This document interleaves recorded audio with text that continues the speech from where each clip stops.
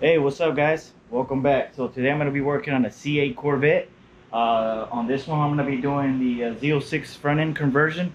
The customer already bought the bumper, so right now what I'm going to be doing is taking this front bumper off, and then I'm going to test fit the other one. Just because it's aftermarket, sometimes they don't fit, so I'd rather modify it before I paint it. But looking at the quality of that bumper, I'm pretty impressed. Normally these aftermarket bumpers on Corvettes, when you want to do the Z06 or Z01 or whatever, on the C7, in my experience, were that they were real messed up, like the corners and all that. But this one's really good, real good quality. It's almost real close to OEM. And then same things with the all the trims and stuff. Man, they're real good quality for being aftermarket. I'm not sure what company he bought it from. If I want to ask him, and I'll put the links on the comments. So yeah, guys, so you guys stay tuned for the removal, and I'll talk to you guys in a bit.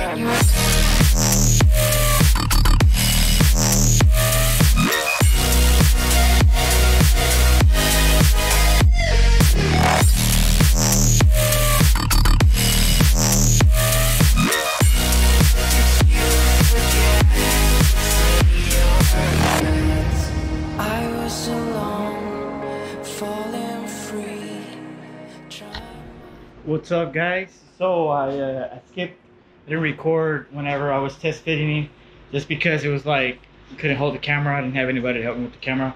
So I'll put some pictures here so you can see how it fit. The gaps are pretty, I mean, they look good actually. The only problem that I did have was small imperfections. You know, it's obviously a mold, it's not OEM.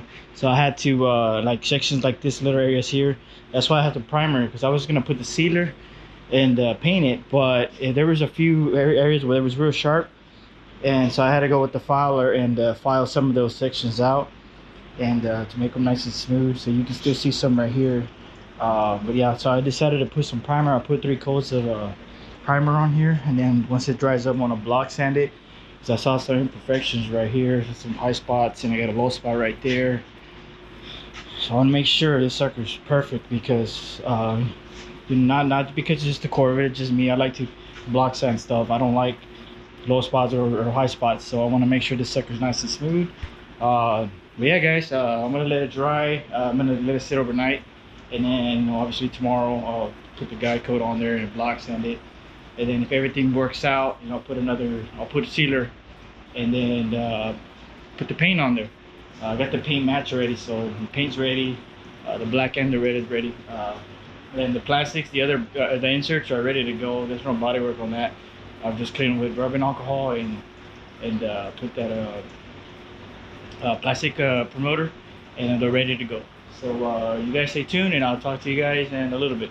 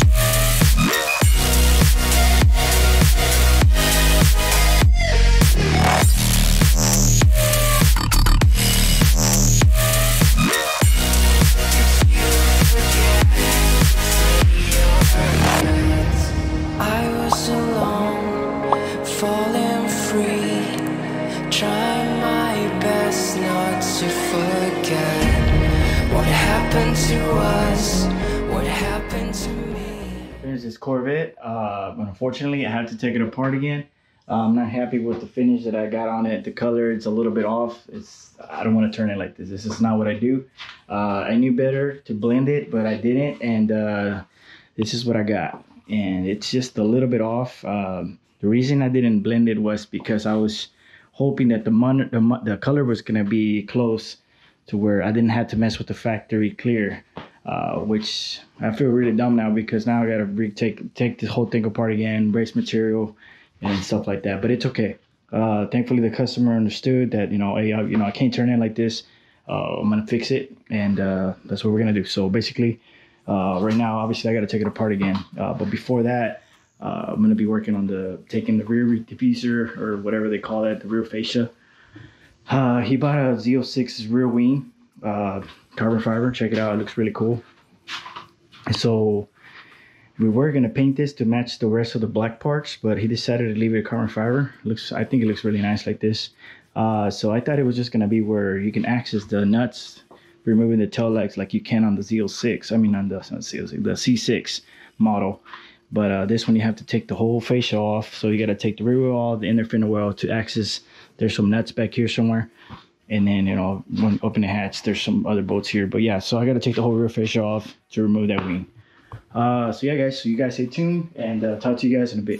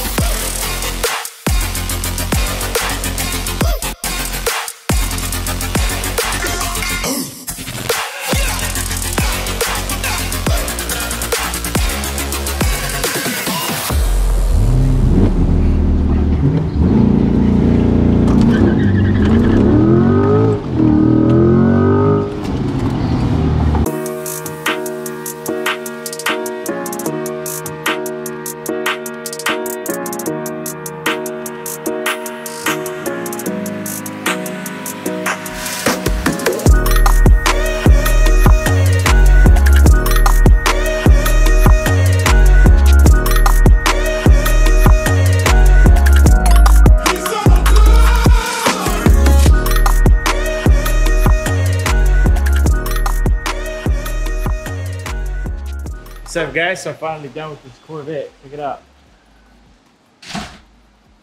Got the painted the front end, blended the paint into the fenders, into the hood.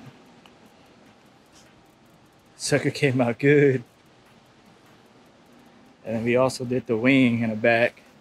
So I had to repaint the rear fascia to cover up the holes right here. And that's what it looks like. So everything messed up. I'm at my homeboy's house. Just he picked it up yesterday. We worked on it until about 10 o'clock at night.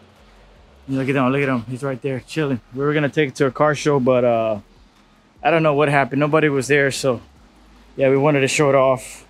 But yeah, here's the owner. What do you think, bro? Man, You like it or what? boy, went off, man. It's worth the wait. Baby Z06. Yeah, so he would text me every day. I had to give him an update because I was like, man, I think it's taking too long. Took roughly about 25 days, right? 25 days. Yeah, I painted the bumper. I didn't want to mess with the original clear, and I ended up just taking the whole car apart and did a blending job, which that's the way you should do it. And the wing, we had an issue where this wing only had two main points of where you put the boat, so I had to cover up some holes, but it came out real good. So as you guys can see, it's real nice. Anyway, so this is gonna be it for this video, guys. So I'll talk to you guys in the next one.